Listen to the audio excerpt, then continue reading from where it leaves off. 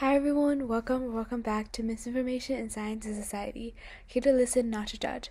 I'm your host Annie, and today with us we have Stephan J, who is the founder and director of Red Pen Reviews. So could you please introduce yourself and what do you do? Sure. My name is Stephan Guyenet. I am trained as a biochemist and a neuroscientist, particularly in the neuroscience of obesity. And the thing that I do that's relevant to this podcast is I am the founder and director of an organization called Red Pen Reviews. That is a nonprofit organization that publishes free expert reviews of popular health and nutrition books. Mm-hmm. Yeah, so why did you choose this career initially? Yeah, so I've been interested in health and nutrition for a long time. Partially it's a personal interest. I just enjoy fitness and want to be healthy like most people do. And so uh, I've read a lot of it in the interest of my own health and the health of my family. And partly it's a professional interest in the sense that I was an obesity researcher, and obesity is very related to nutrition. Mm-hmm. And so, in the course of doing this research, both the personal research that I did and the scientific research that I did, I just came across, I mean, you can't help but come across so much misinformation in the nutrition sphere. And the more I started learning about it, the more misinformation I became aware of. Uh-huh. And it occurred to me that there was no way for the public to reliably distinguish between high quality and low quality information. And Mm-hmm. some of the sources of information that were being perceived by the public as rigorous and reliable were, in fact, not. I knew because of the expertise that I had in some of those areas. And so, if I'm, and I'm seeing this in my area of expertise, but I know that there are so many areas that I'm not an expert in that I'm probably just getting totally fleeced on. And so to me, like, it was partly for myself too, because you know, if I'm a scientist and maybe a little bit out of my area of expertise, I can get convinced by bad ideas. For the public, it's kind of hopeless, right? Because the average person is not an expert in most of the topics of the nutrition books that they read. And Yeah. so, and that's a big problem, because if you have incorrect knowledge, then you're going to have incorrect behaviors and you're going to have suboptimal health outcomes.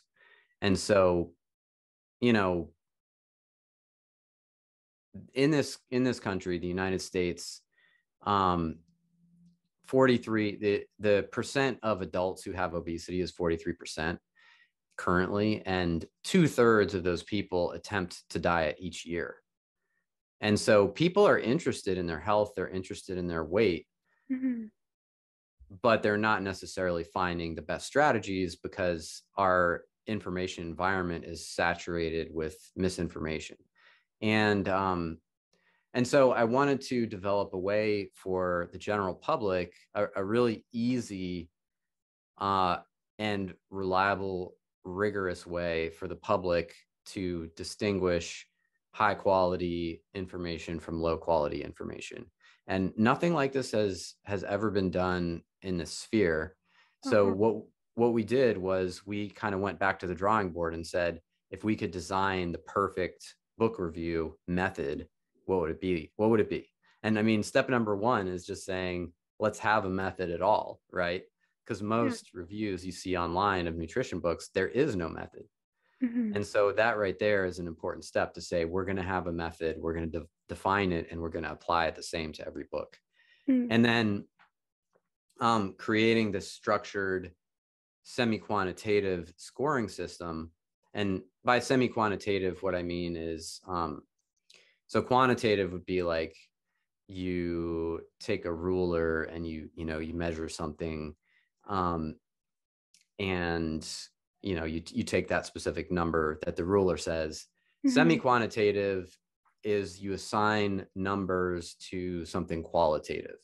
So you would say, like, this claim is a little bit supported, we'll call that a 1. This claim is really strongly supported, we'll call that a 4. That would be semi-quantitative. So we're assigning numbers to judgments, basically. Mm-hmm.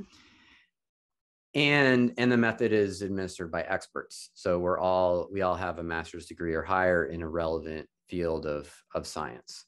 Mm-hmm. And there's a review, there's a peer review. So basically we can get more into the details if you want, but the point I'm trying to make for the time being is just that we designed this method that is designed to be more rigorous and informative and unbiased than anything else that exists out there.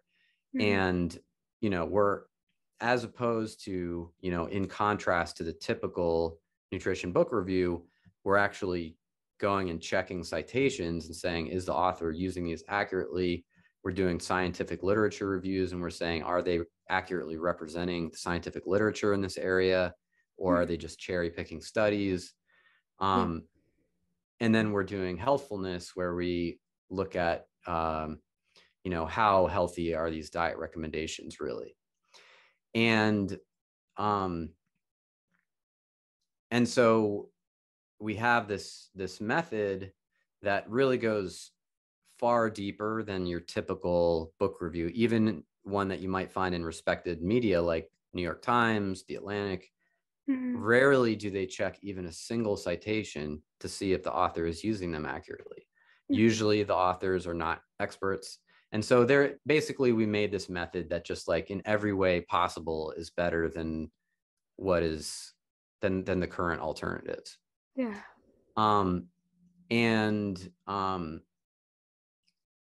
So we really wanted to get back to answering your question. We really wanted to give the public a tool that would allow them to separate the wheat from the chaff, and do so in a way that was really easy, where you can land on the web page, and if you just have 5 seconds, you can just look at the top line results, the numbers and the score bars, and you've got great information about that book. Or you can go all the way, and expand all the scoring sections and see exactly how we scored everything, with citations, click through citations to scientific studies, and quotes and page numbers from the book. So, like, if you're like a hardcore scientist, you can get everything you want. Mm-hmm. If you're a distractible internet user, in 5 seconds you can get what you want. So that's kind of like what we're trying to do with this project. And ultimately, what we want to do is more than just give the public a resource. Mm-hmm. We want to change the entire incentive structure of the publishing industry. So basically, because this is the reason that there's so much misinformation in the first place, is there's no reason not to do misinformation, right? Because, like, no one is critically evaluating what you're producing. So why wouldn't you make compelling, exaggerated claims when that is what gets you attention and book sales and supplement sales, etc., fame? So we're trying to create a new incentive structure where it's transparent. And if you want to publish a book that's like that, okay, but it's going to be labeled as such, and people will be able to easily see it. It's not going to look good for the author. It's not going to look good for the publisher. And maybe they're going to think twice. So. Yeah, I really like the structure, the mission, and how it's like, how you guys like executed it. I think there's definitely like a lot of misinformation around like nutrition, like even just like in like families and stuff. You can, like, some people just like, they read like an article and they're like, and they send to like the family group chat. It's like, hey, I saw this. So I think, it definitely applies to books as well. So I really like that. So, like, what's your favorite part of like doing what you do? Like a specific part of it? I think my favorite part is publishing reviews. So we have a team of 9 people currently, and most of them are reviewers. And each review is a lot of work. This method, this is part of the reason why other people don't do this, is it's a lot of work. But we've got really dedicated volunteers, and each review takes like 40 to 100 hours to complete. And so it's a whole process. They write up the review, then it's peer reviewed, then they edit it based on peer reviewed, then send it to me for some light language edits. And then the final step of the process is I put it into the website and hit publish. And that is the most satisfying thing, because it's the culmination of this huge process. And then you finally get this final product that is out in the world benefiting people. Yeah, for sure. So I saw like also on your website like that you like listed all like the mistakes or like stuff from your like your the book that you wrote. I think that's like a great way to tackle like unintentional like misinformation. So, what other ways do you think will help eliminate or avoid or tackle or reduce misinformation other than like the stuff you're already doing and stuff? Yeah, that's a good question. Let me say first that I wouldn't call myself an expert on misinformation generally. So these are just a few thoughts off the top of my head. But I think, when I think about the future of Red Pen Reviews and what we can become, I think about expanding into other media classes, including, you know, social media posts, things that are happening a lot faster that are influencing more people, because books are a good thing to address because they can be pretty influential. But I think most of the information people get is not coming from books. It's coming from social media or the news or whatever. And so I think like basically doing the same thing that we do, except faster and for smaller bits of media, like, tweets or Instagram posts or news articles or whatever it is, and being able to have some kind of method that we can apply to those and get it out fast, so Yeah. that, the misinformation is there, and then the analysis is there, like the next day, so that you're really like hitting it at the source. So I think that's one way to do it.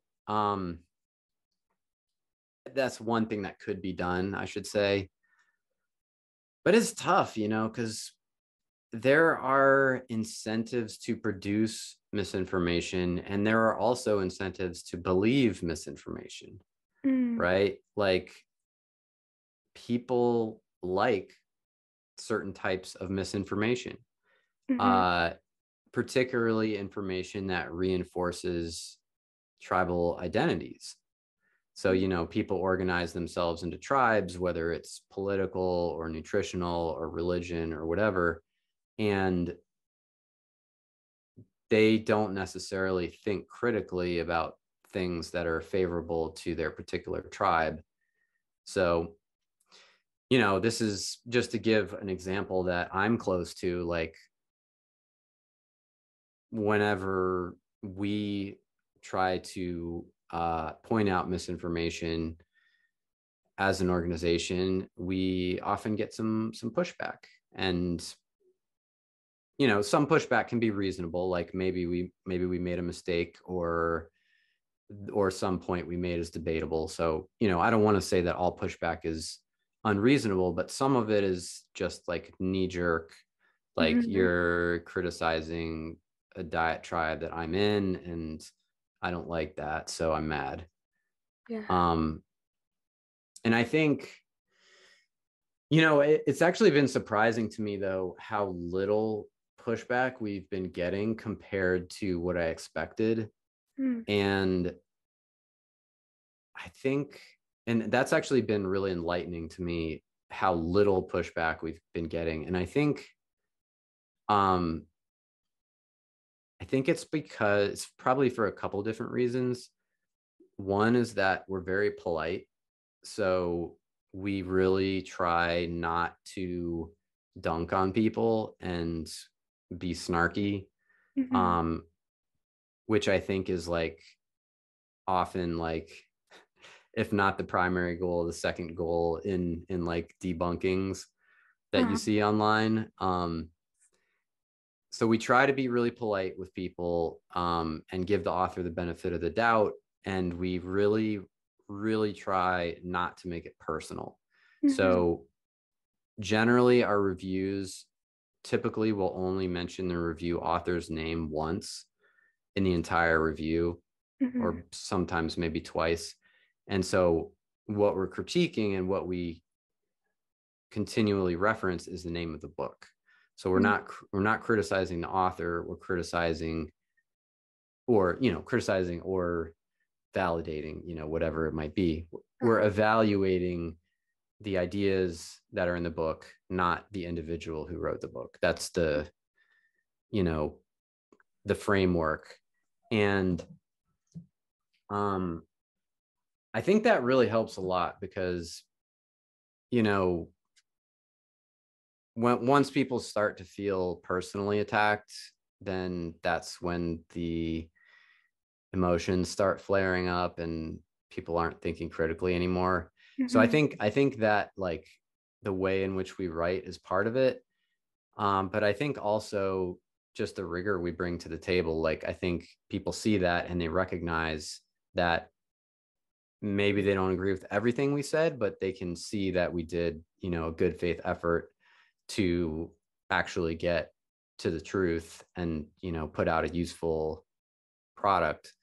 So I suspect, I can only speculate because I don't know exactly why, but I suspect that's why. Um, and so I think those are two lessons that could be learned for other people who are trying to combat misinformation. Is, if you want to avoid it turning into a flame war, just be very professional and level headed, criticize ideas, not people, and really do your homework. Mm-hmm. And you at least stand a chance at getting less angry pushback. Yeah. Yeah. So, you kind of touched on this before, but what do you think about the invention of like technology and its impact on misinformation? Yeah, I mean, it certainly helps it spread faster. I think there's Mm-hmm. no question about that. Um, all information spreads faster, both misinformation and non-misinformation. Whether, I think the question really is like, is misinformation more prevalent or more impactful today than it was, like, 50 years ago, 100 years ago? And I really don't know the answer to that question. I think that is, I mean, because if you're looking for examples of misinformation, you can find it in any era of human history, Mm-hmm. in abundance.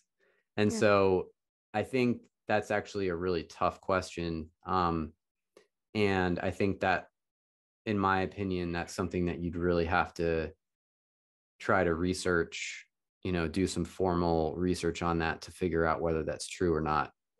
Um, and I don't know if that's been done or not. You could, like,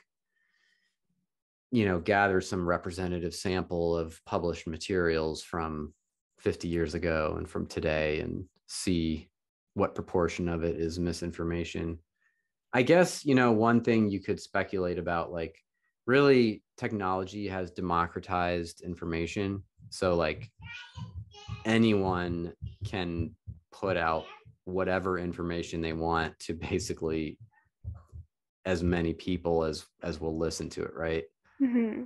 Whereas there used to be kind of a monopoly on information by kind of more traditional media Uh-huh. sources. So I don't know.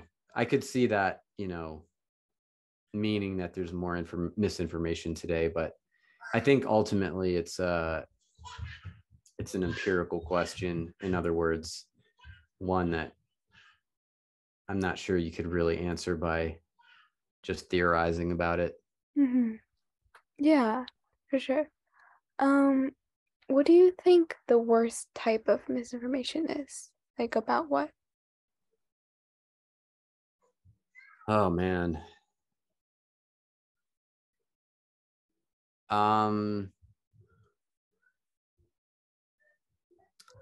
I think political misinformation is pretty darn bad. And I Mm, think you're in the United States, right? yeah. Yeah.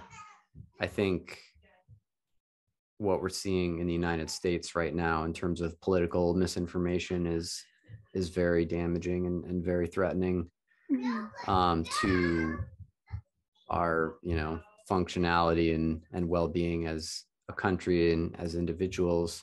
Mm-hmm. um and yeah, that's probably the first thing that comes to mind for me. Yeah. Yeah. Um, so I think that's all my questions about misinformation. So just for fun, do you have a role model? Either like professionally or just like general? Hmm.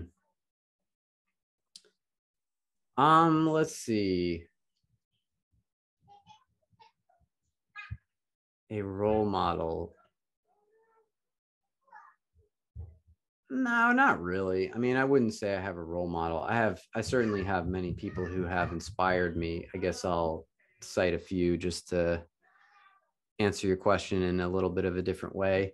Uh-huh. Um, my postdoc mentor, Mike Schwartz, he's a researcher at the University of Washington. Mm-hmm. He's a great scientist. Um, I admire his work.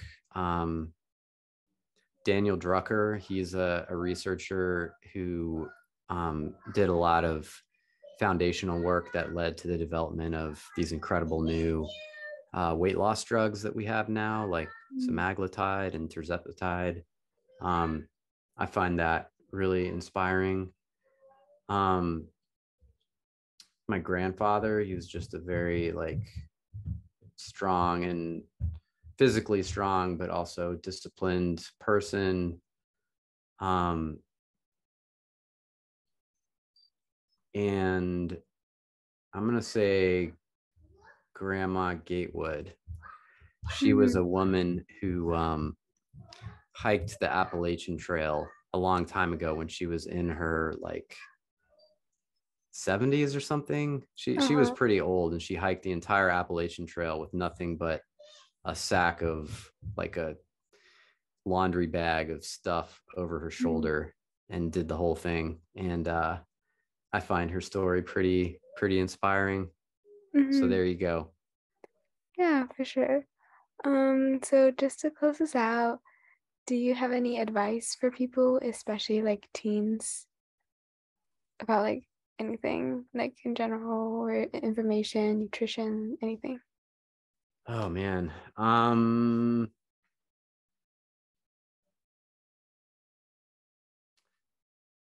Yeah, I would say if you're at all interested in technical subjects like STEM, I would say really learn a lot about statistics. Statistics is something that I didn't really appreciate the importance of till I was older.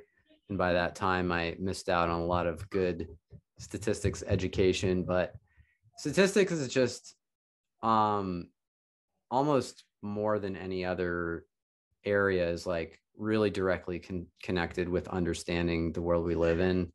Mm-hmm. Um, if you understand probabilities and statistics, you're going to be just a much more functional person in today's world than if you don't, in my opinion.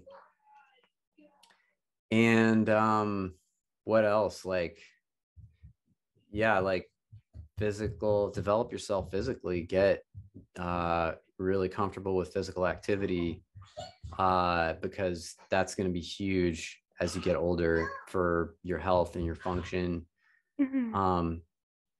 Like it might not matter now, but I can tell you once you get into your 20s and 30s, you're going to see that the people who are not maintaining their bodies, you will see changes in them, and that will accelerate as everyone gets older. So take good care of your body, lots of physical activity, whole natural foods, and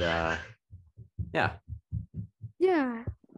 So that will be it for today. Thank you so much for this. I really like the evaluate the idea, not the person, not the author, like that idea, and like a lot of other stuff. So thank you so much for this. Okay, you're welcome, Annie. Nice speaking with you. Yeah, you too. All right. Bye. Have a great day. Okay. Bye. You too.